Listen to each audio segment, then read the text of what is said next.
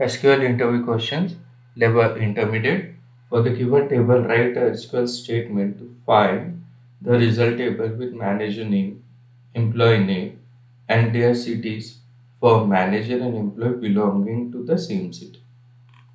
We have manager table with 4 columns: manager ID, name, city, commission.